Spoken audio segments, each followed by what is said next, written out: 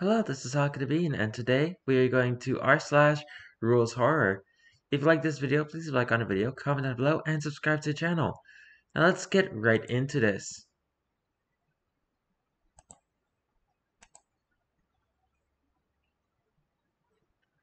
I selected quite a few stories, and they will take a while to load. I should really disable tab sneezing.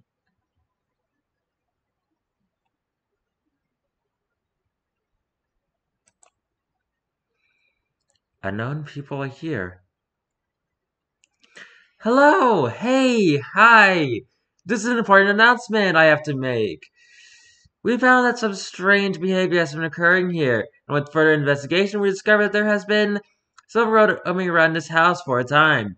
So we are planning to shut down this orphanage. Let's stay at least one day here so you can escape. 1.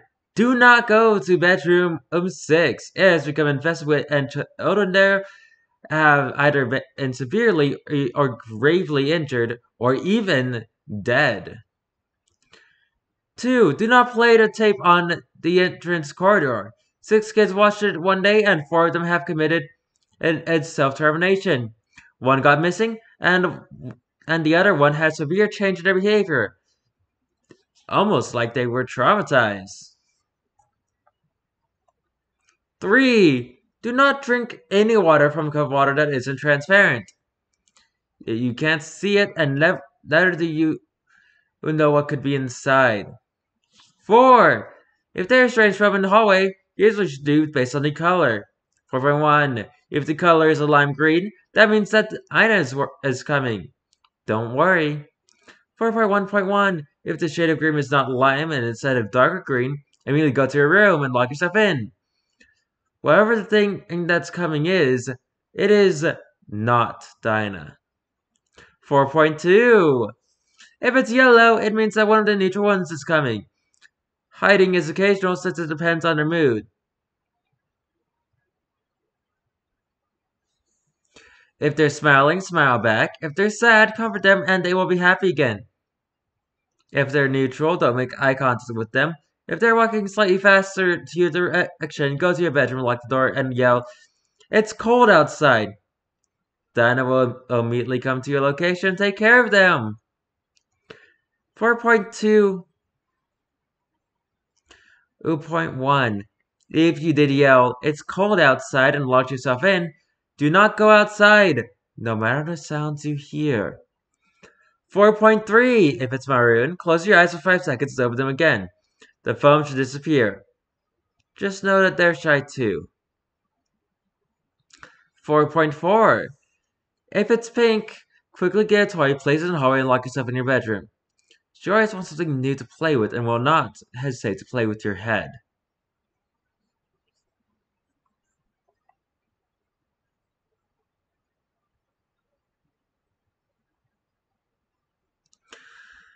4.5. If a white foam in a paper with the number 99 appears, scratch paper immediately. It can be attracted by that number. 5. Don't go outside. It will be waiting for you until the day is over. 6.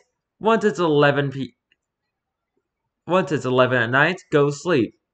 The sleepers want to make sure everyone sleeps before midnight.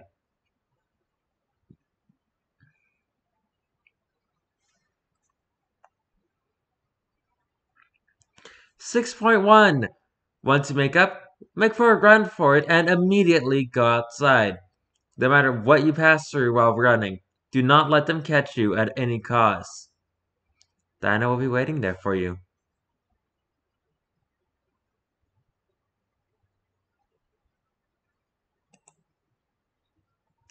Oh, we have the classic Reddit. It is having bad internet at the time.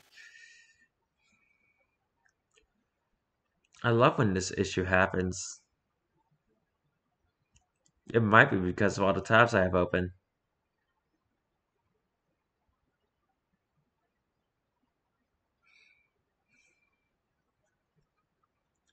Is your skin itchy?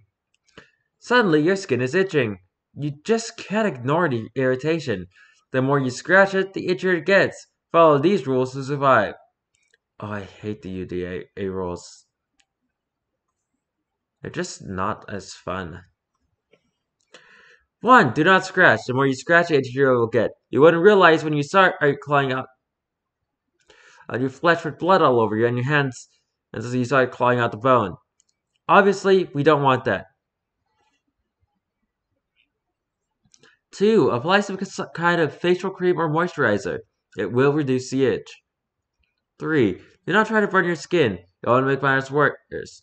We know because people have tried it. 4. Do not try to cut off your skin. That didn't make matters any better either. 5. Avoid physical contact with others. This unnatural spreads by physical touch from one person to another. 6. Just ignore it. You need to do it to survive. 7. It should be gone after 1 day, so hold on and don't give up. From the UDA.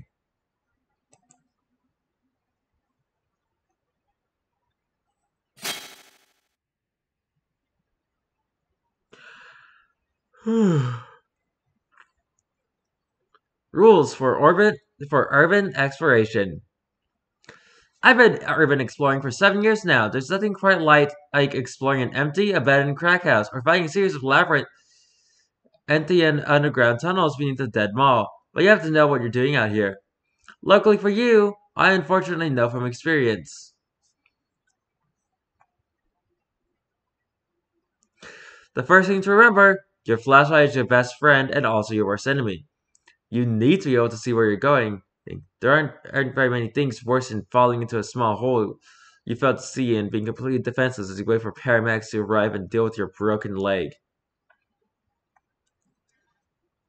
What is worse, however, is seeing something no man was meant to see and having to run away with the knowledge that it saw you too. To put it short and sweet, the first and most important rule is to only point your lights so you can see any potential hazards in your way. And things of interest like graffiti and dead animals.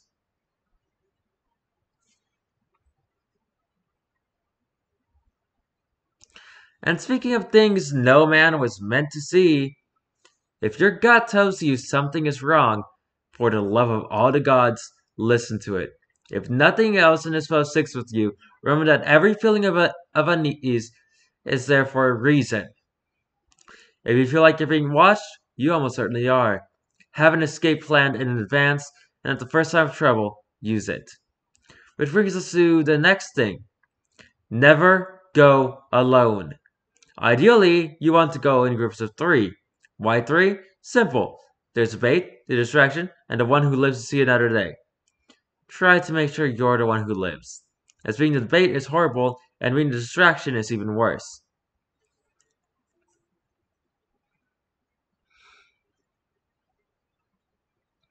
Going back to the topic of flashlights. Never, under any circumstances, should you shine your light in a window, unless you're certain you know what's going on the other side. Or what's on the other side. It sounds counterintuitive, I know, but think of it like this. If you don't know what's on the other side, there are only 2 possibilities. The first is that there is nothing. The second is that there is something. And trust me when I say neither of those options are good for you. Nothing is always nothing, and something is never, ever a good thing. Try to stay small with where you explore. Is it exciting to find underground tunnels that have been abandoned for years and seem to stretch under the entire city you're in? Absolutely. But are those tunnels safe? Absolutely not. And I don't care who it was that told you, but you don't know can't hurt you. It can, it will, and it won't stop with hurting you. That being said, eventually you'll get bored of smaller places and decide to explore an old apartment complex or a dirt mall. If you go there, the only thing I can say is good luck and don't go alone. Make sure you have battery packs for your phone with you. If you're lucky, nothing will follow you out of the place you're in. And you can call a cab instead of having to run for dear life until you get to your home that's 20 miles away.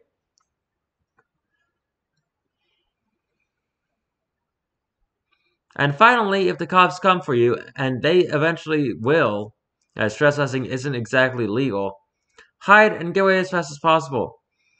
I don't care what you have to leave behind. It could be your best friend or your car with your life savings hidden in the trunk. Nothing is worth the risk that those police These aren't actually the police.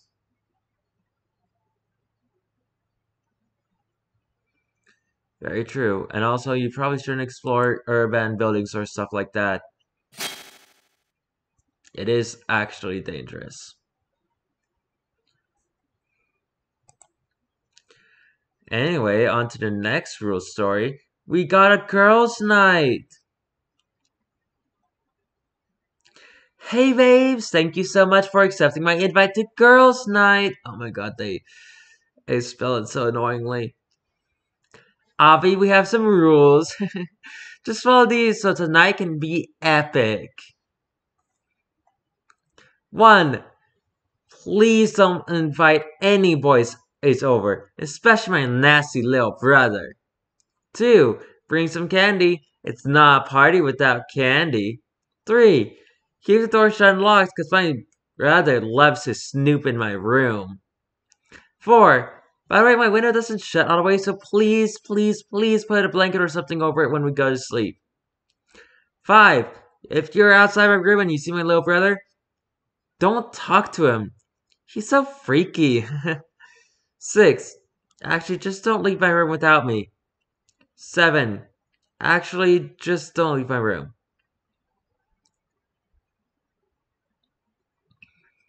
8. When my brother tries to crawl through the window, close your eyes tight and pretend to be asleep. 9. Don't talk to my brother. 10. If your brother asks for help, don't help him. He doesn't mean it. 11. He knows what we did and he's gonna tell. 12. He's a freaking snitch. Don't talk to him. 13. He's the only one that knows. 14. It's your fault for telling him. 15. I didn't mean to hit her. It was dark and the road was slippery. Oh, that got dark quick.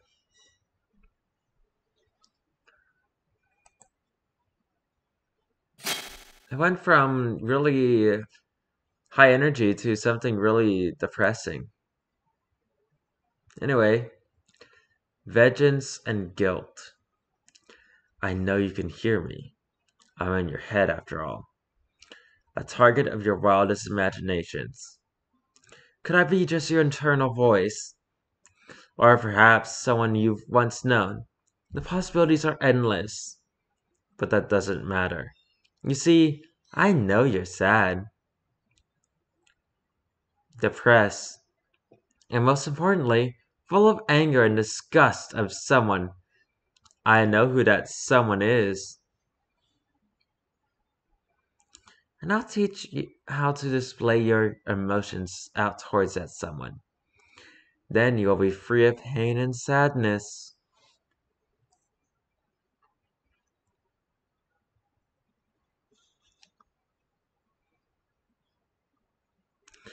Step number 1. Do it while it's nighttime. Less people will be there to hear or see you express your emotions. The less witnesses, the better.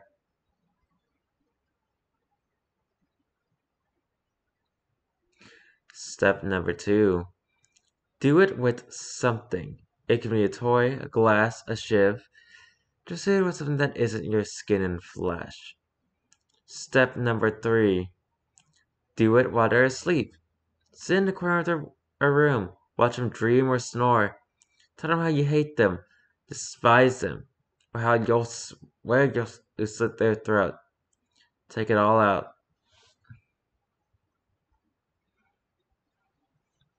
Step number 4. Do it with every form of exit locked.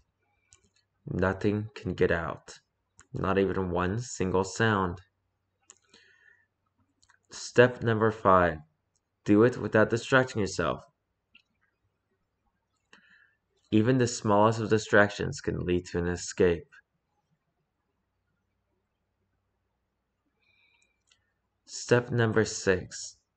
Do it all quietly. Everything you do, it should be really, really carefully.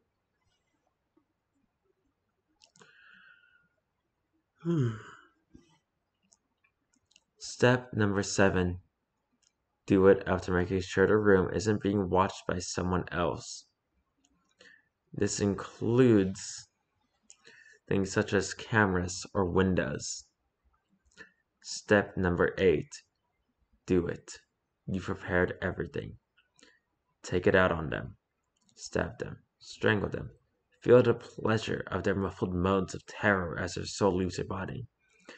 Their eyes turn and close and their body suddenly stops moving, laying still, motionless. What have you done?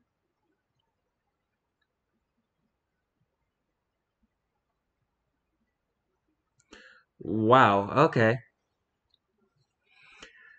By the way, if you have a disagreement with someone, don't do this. It doesn't blatantly say it's murder until step 8, but don't do any of this. This is sus, and it's incredibly illegal, and I don't condone any of that.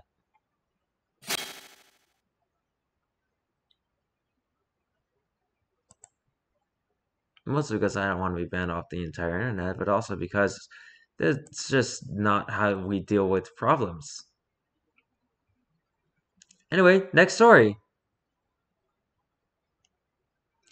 You signed the contract. Well, if you're reading this, uh, you've signed up to join us in the factory.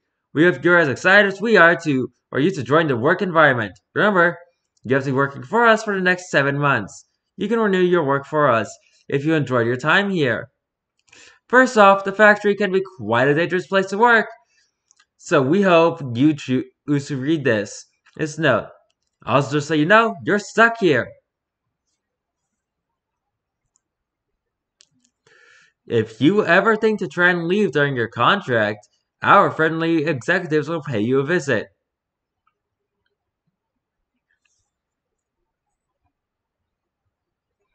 The rules below pretty much cover a typical shift in the factory.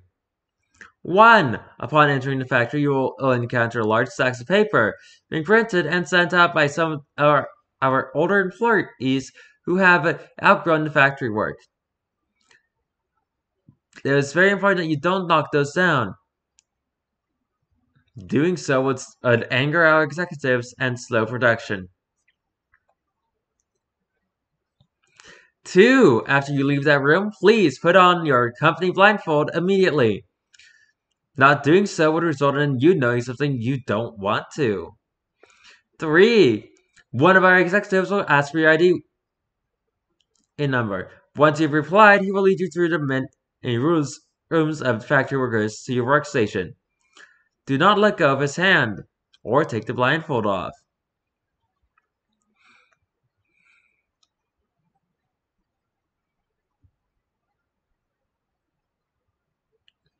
4. Once you are in your secluded booth, you may take your blindfold off for a brief moment.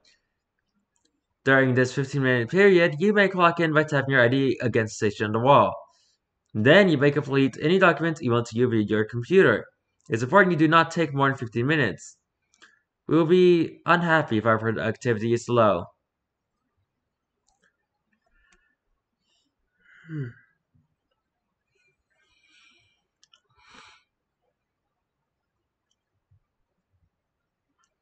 5. Place your blindfold once again on your head and lift up the hatch in front of your work desk. Reach out for the conveyor belt and grab whatever falls from the chute. Your task is to hollow these things out. Do not do anything else. There should be a hole in the middle of these large objects. Tear everything out of it. Of course, with other jobs on the floor. Whereas above you like slicing them, or below you like separating large objects from small ones. You may consult with your boss if you ever feel the need to switch.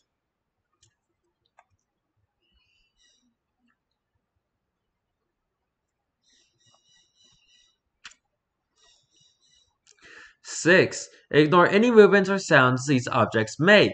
If they move, grab as much as you can from the center cavity. If they make noise, ignore it. 7. Once you have fully hollowed out an object, place both the empty husk and the object inside on a conveyor belt. They will be wheeled out and replaced soon. 8. After your shift ends, the hatch should give you a warning before closing. Tap out without removing your blindfold and wipe your desk off with a bath towel next to you. An executive will lead you out shortly. This covers the basics of single shift.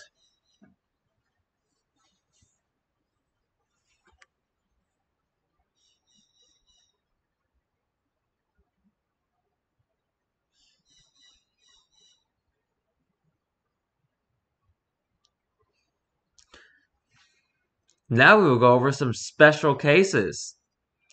9. If your ID tapper ever starts to beep, a ladder will drop from the ceiling. This means you have done something wrong and must meet with the boss. Take off the blindfold and climb the ladder. Once you are up, enter the line of other people standing there.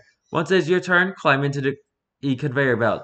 Lay down with your arms at your sides. You will be brought to the boss shortly.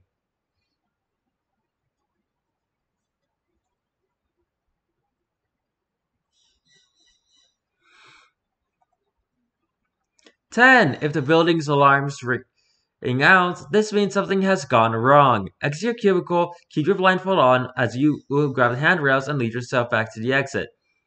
Leave and return next week. The problem should be solved by then. 11. If you're screaming quick footsteps in the hall, I'll lock your cubicle door and continue work as normal.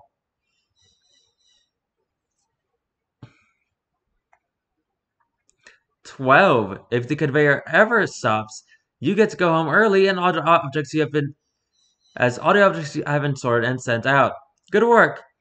Enjoy the rest of your day off with the full shift's pay.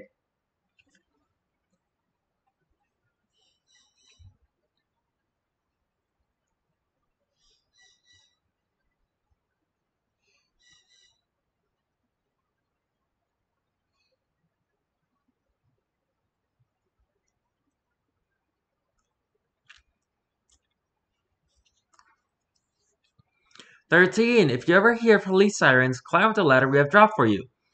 Ignore any senses of heat or warm temperatures you may feel from this upper area. The trapdoor is waiting to take you back to the exit safely, so the kind officers can see our factory. Ignore any noises you may hear from the trapdoor. When it is your turn, lay on the trapdoor and drop any items you may have on you beside it. They will be returned to you.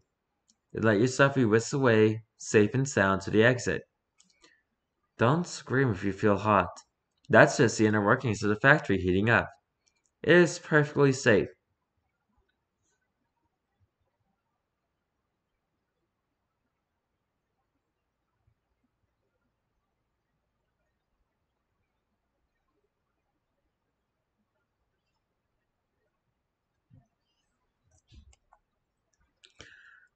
Whew.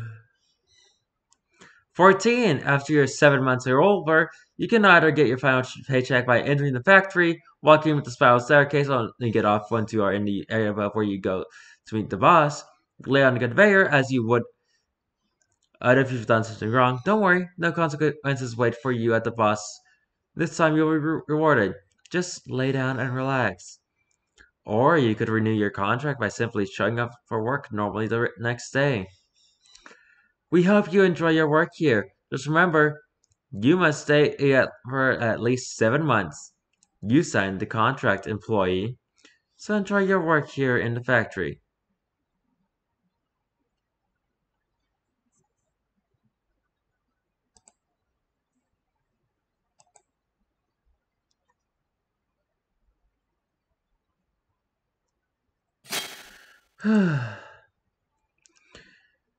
You were led away from home. Let me help you away from it.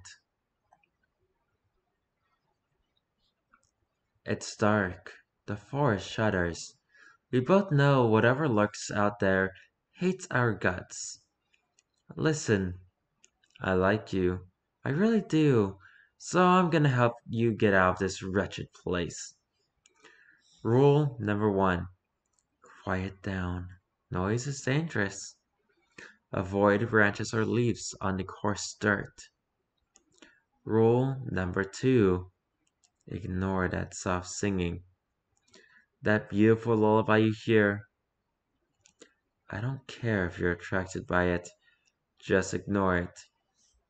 Rule number 3. If the air around you thickens, stay still. You'll see figures in the corner of your eyes, but keep in mind, those things aren't real. They're not you, or anyone you love or know. Rule number 4. Avoid campsites, especially if there is fire. Smoke is its fool.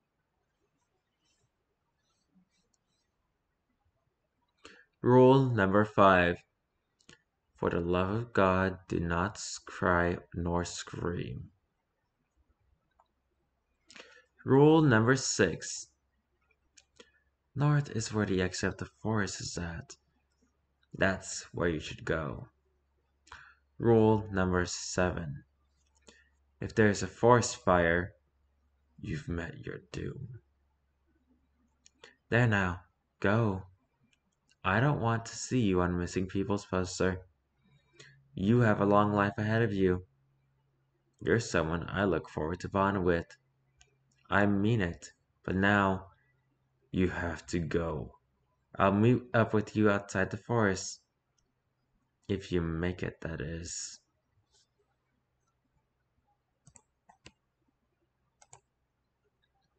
And that was a Rules Horror Story. If you like this video, please like on the video, comment down below, and subscribe to the channel.